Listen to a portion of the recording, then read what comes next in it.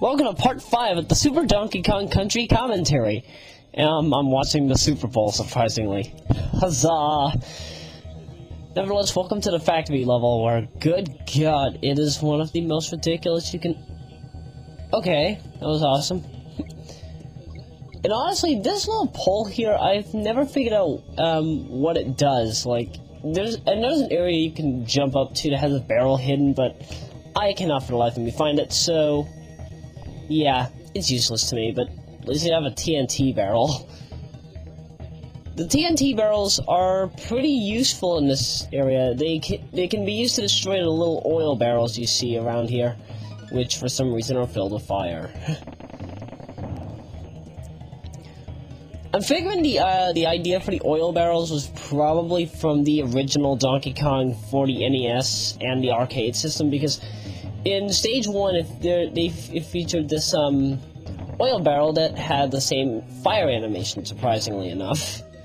And I'm figuring that's where they got it for this game, and I really have no opinion on that, because I haven't really studied that per se.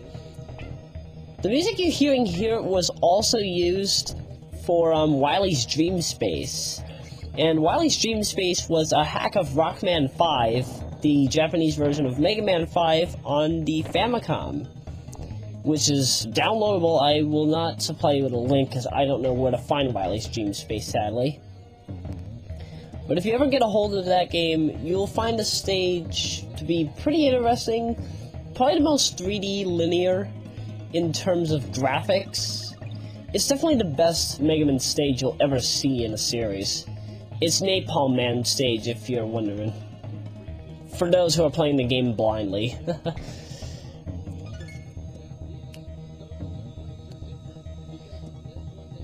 Now again, I have mentioned that Super DKC is famous for having rendered graphics.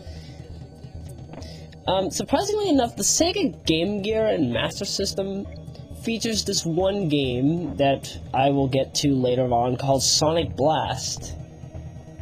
Now, Sonic Blast, as we all know, is the final game in the entire Game Gear library and Master System library. And with the power of rendered graphics, it's the only real Sega game on a Game Gear and Master System with rendered graphics. And for an 8-bit game, that is actually pretty well Can I say strategized here? It was well planned overall. And watch me, like, just blast through these cannons like barrels like it's nothing.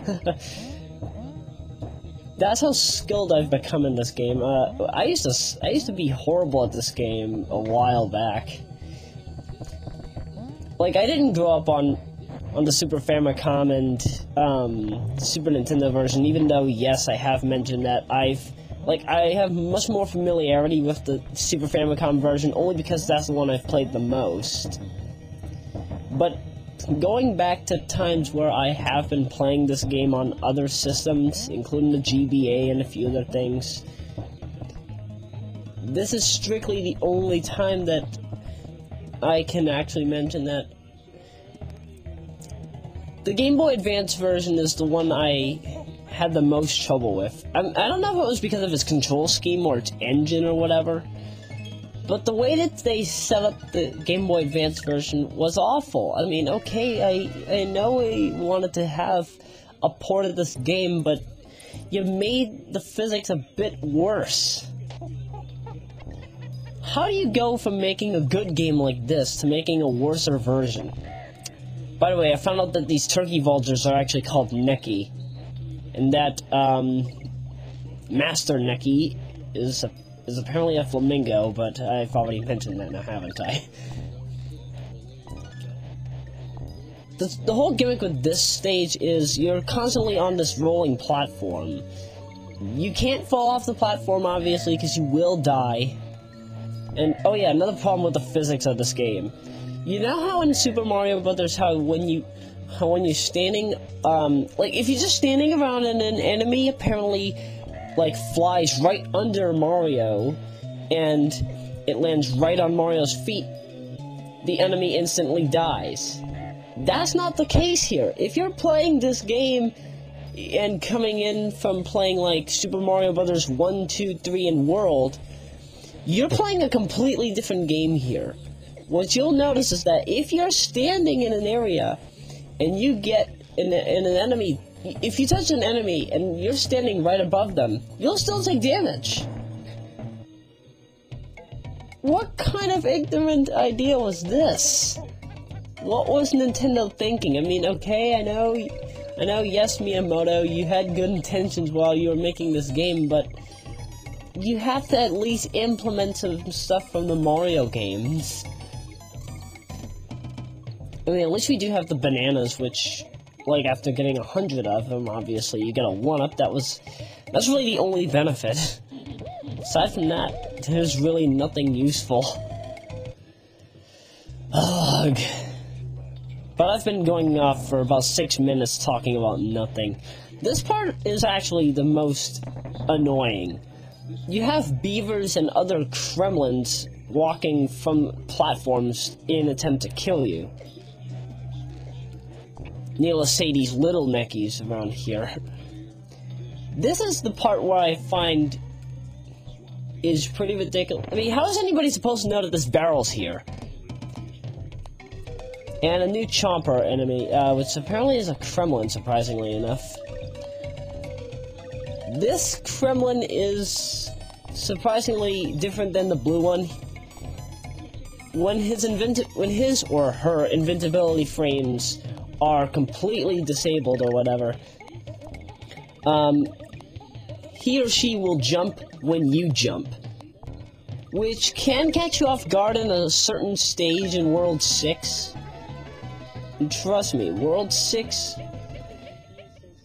if you're coming into this, if you're coming into this game after, 6-9 months not even playing it, this part will definitely catch you off guard, that I'll be showing off in part 6.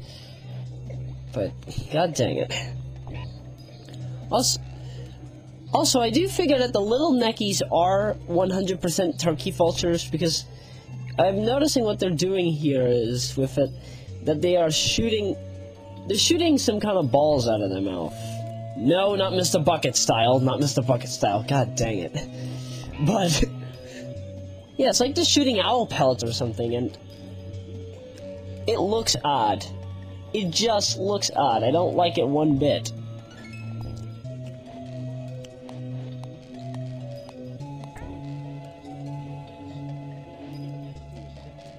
I like how they add suspense using the music here. This is by far one of the better tracks of the game. My favorite track in the entire soundtrack of this game, however, is in fact the Donkey Kong, the Donkey Kong arcade remix. That one is preferably my favorite one, but my favorite stage song is actually the minecart stage music, surprisingly. And by Manky Kong. Manky Kong is apparently the, he's not an evil Kong. I'm figuring what happened is, something happened in the family and he decided to rebel. But yeah. Oh yeah, second to last cave stage, guys. Yay! We are in the gold cave, or at least from my infrared TV screen it looks gold. You're constantly being imploded by salamanders, which are constantly coming out of these little enemy spawning machines, which are metal barrels.